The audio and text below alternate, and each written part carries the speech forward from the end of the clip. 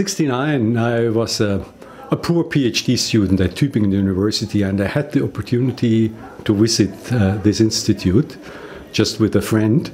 And I was so fascinated by the working facilities here and the atmosphere that I thought that might be a good place to spend a period after finishing my PhD.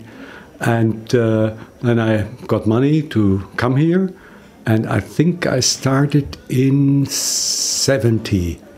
Came here in 70. And then after 2 years, I left for a position first at a university.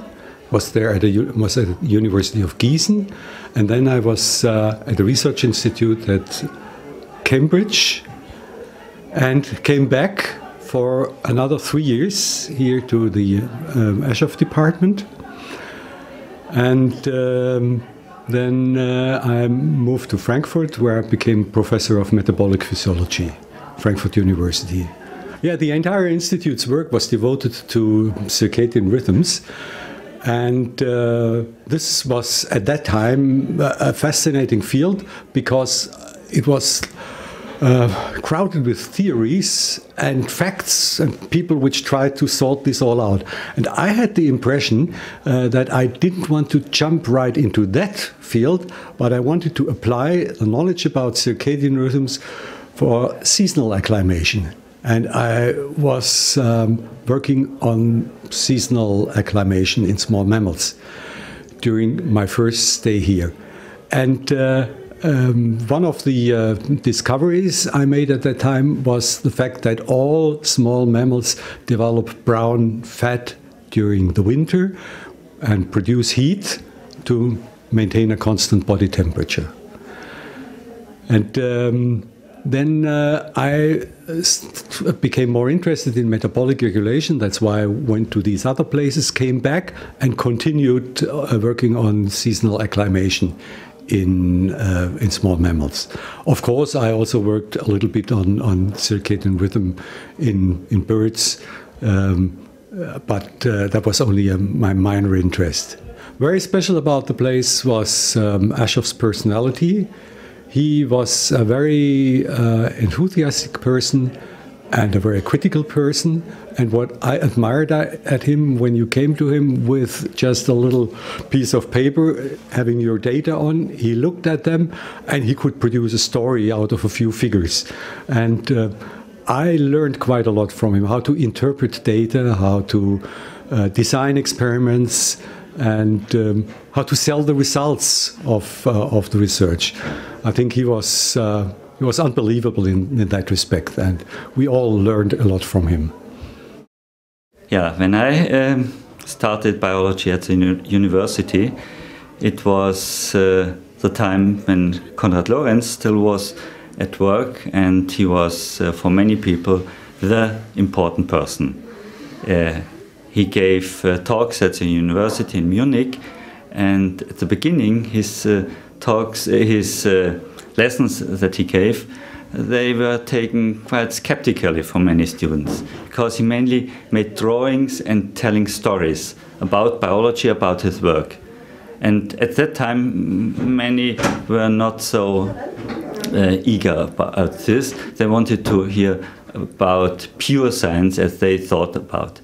And but very quickly it became clear that Konrad Lorenz transported all these important things about his theories and about the biology he saw, he worked on by telling stories. And from this fascination, for me, I wanted to work there. So I asked for a student job at Sewiesen with Konrad Lorenz, but it was a pity. They had no space and place for me, so I went to Andechs. And this was my first contact with this marvelous place. And yeah, and I stayed for until the end of my PhD work here. And the subject was about temperature regulation, which was at that time Aschoff's second line of interest. Yeah, finally I And I've surely immediately felt love at this place, because it gave, everyone was more or less free what to do and develop his own ideas. And this was, coming from the university, a very special environment to find. Yeah, and then I went to other places as a postdoc student. So I went to Holland, USA, but always thinking of Andechs and about these conditions. So I came back, got a position here, and then finally was caught by the interest in circadian and circannual rhythm, which at that time became more and more important. So, and I finally ended up with investigating bird migration, which was a little bit out of the line of the mainstream here. But the really fantastic thing was that even this was accepted and fully supported by people who worked on a little bit different subject. Conditions were so fantastic, so I stayed and did for this place some exotic things. So I went for expeditions to Africa, to different countries, and could develop my own field in bird migration, learning about how birds migrate, what's the problem of crossing the Saharan desert. Again, coming back to the temperature regulation, physiological problems that were important for these small migrants that we followed from the breeding grounds to the wintering sites. All these things were only possible in an environment that was unique here, giving the different peoples the freedom to work on their interests, but at the same time setting kind of frame within these work could be done. I feel as being, and I always felt as being really happy and glad having had the chance to be here and becoming part of this institute. I first met Ashov in an Andechs in 1976, I think. And it was just a very short stay, a couple of days. And after that, in 1979, I spent 3 or 4 weeks in Andechs. But actually, I didn't do any research here in Andechs. And at that time, I didn't do chronobiology research. But after a couple of years, I started involved in the chronobiology research. And at that time, Ashov visited Sapporo so many times and encouraged us to start our chronobiology research in Japan. And he really contributed to that. And for that memory, I think I should come here today. When I came in 1974 to Andechs, my task was to perform sleep studies here in these isolation units in free-running studies. And firstly, I was very much impressed to find a very special atmosphere here in this institute, which was mostly created by Professor Ashov, because it was a highly stimulating atmosphere, and also it was very relaxed atmosphere. And this was something which I did not found in earlier institutes.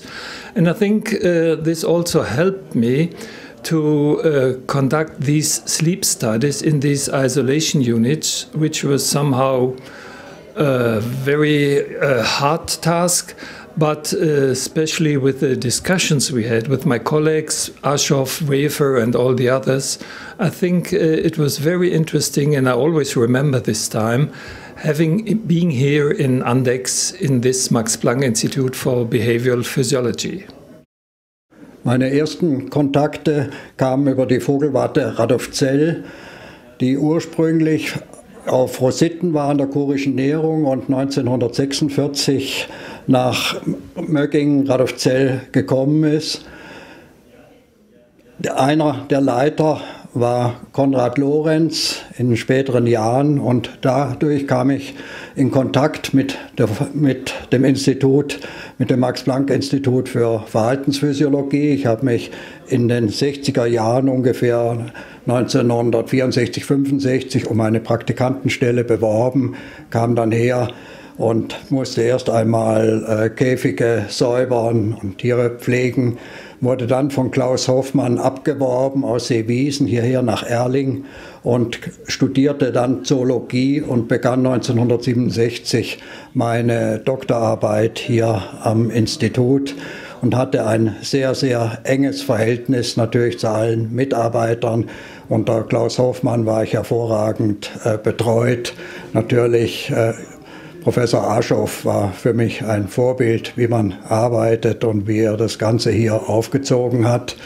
Ich hatte nach der Promotion dann das Glück, an die Universität Konstanz zu kommen, war dort über 34 Jahre Referent der Fakultät für Biologie, die seit 1972 die Lehre aufbaute. Für mich war Erling immer ein Beispiel, wie man Wissenschaft macht, aber wie man Wissenschaft macht im Team, in Zusammenarbeit, in Besprechungen und nicht nur, würde ich sagen, wie es heute ist, am Computer.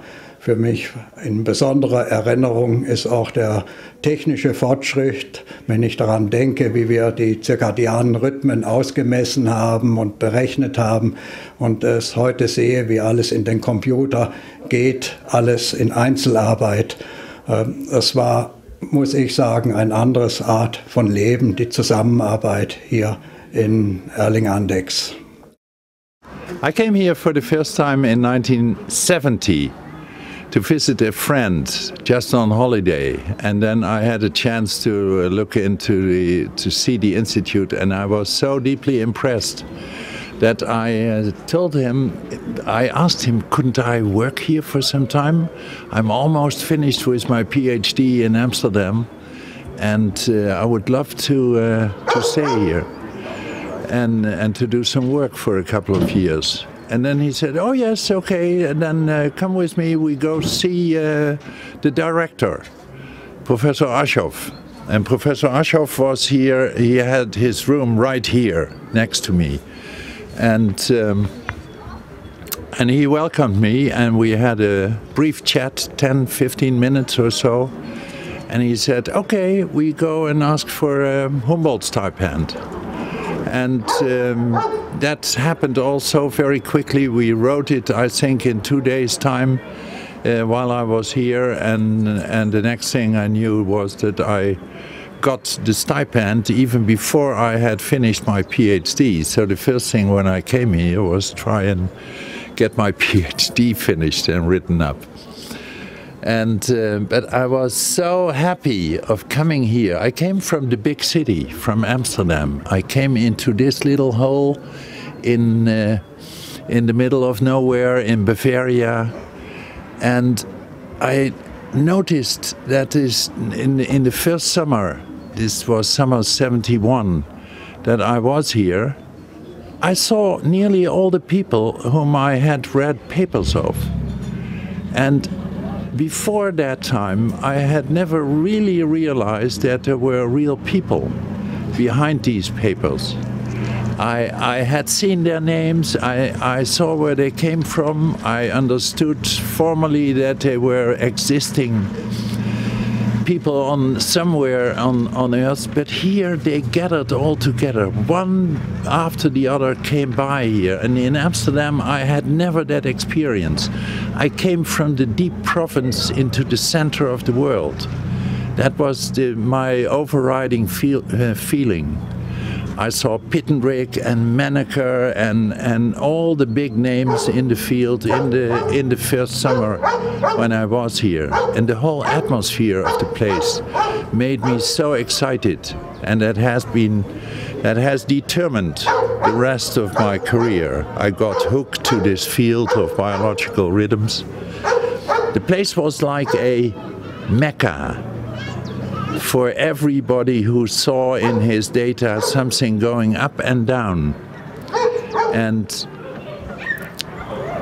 and did not understand why that was. And they all came here to Erling Andechs to ask for advice and to chat about the data, and that improved their understanding. And that was the beginning of a big droplet of oil which spreads over the water. And so chronobiology, the name was not known then, but biological rhythms research became popular. And that was from this particular center here in Andechs. So it has impressed me, and it has impressed many other people, the personality of Aschoff and his friend from the United States, Pittenrick. And many people got hooked to this because of the personalities of these two people, but Aschoff very much in particular. I came here probably 40 years on the day. I was 17, a bit younger than now, and I went to school with the 6 Aschoff children, or actually only 4 because 2 weren't at the school at that time. And from that moment on, I think it must have been one of the famous Fasching-Feste. I stayed here because I got along with the old one very well, and I worked at the Institute for many years in my school holidays. And very much later, after having studied biology, I came back and I went through lots of numbers with Aschoff, which he loved and I loved too. And we did an analysis of annual rhythms in humans.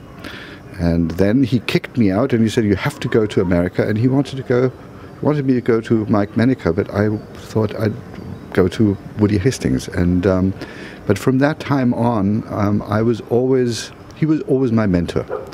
And every paper I wrote and every paper he wrote, we went through together. And my children grew up, so they had the feeling that the 2 Aschoff parents were their grandparents.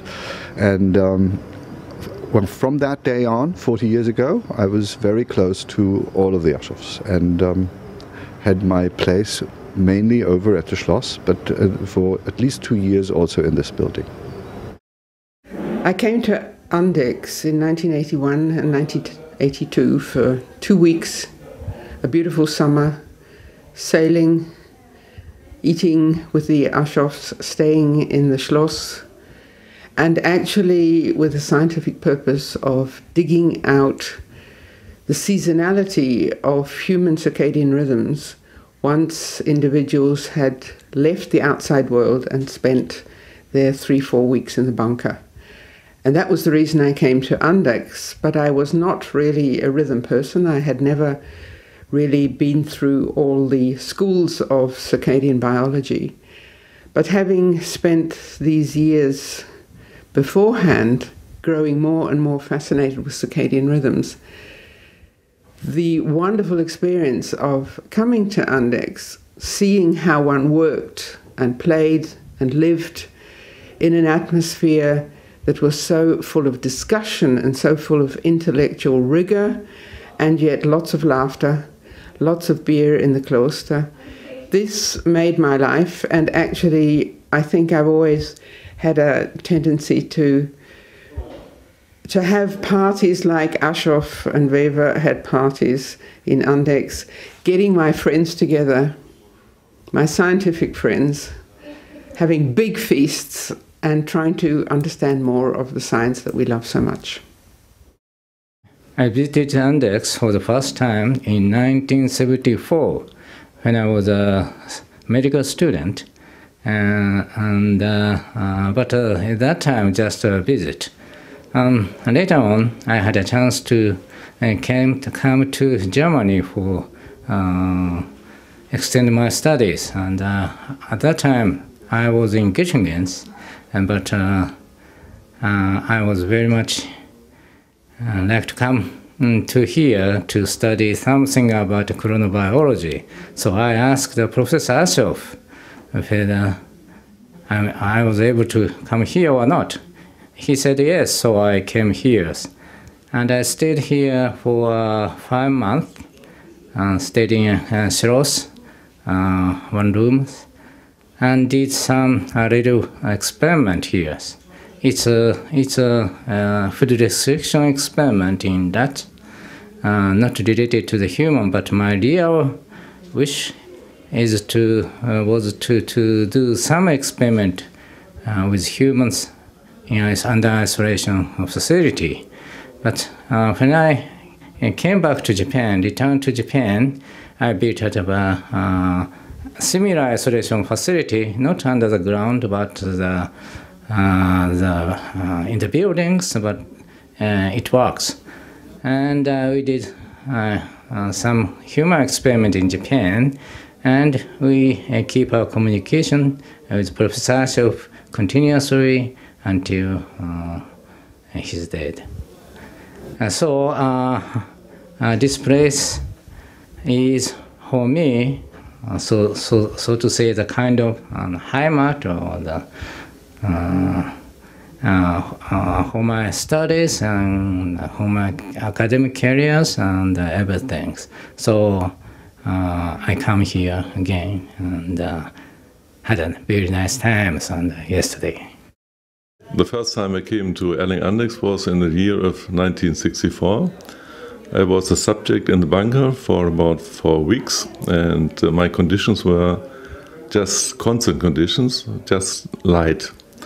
The next time I came to Andechs in 1969, I had to finish my studies and I had to write a diploma work, and I suddenly thought, oh, there are a lot of data in Andechs, and so I drove with my car, came to Professor Wefer and Ashoff and told them I wanted to write a diploma work, but I didn't know what to write. But they said, okay, stay here and try to find out. And so I finished a study on personality factors and biological rhythm. And it was published in Psychosomatic Medicine, and it was a new aspect, the combination of biology and personality. And so they offered me a position as an assistant. And of course I agreed, because the institute had such a free atmosphere. It was an institute of the open doors. You could walk into the institute at a time you wanted. So if you wanted to work during the nighttime, it was okay. If you didn't want to work during the week, it was okay. And very often Ashoff and Wefer drove with us to the mountains, and we were skiing in the winter during the week, or we were sailing in the week during the week. And at the weekends we were working in the institute. So in the end, I think this freedom we had, this openness, helped us really to find our way, and in the end to be successful in the further life.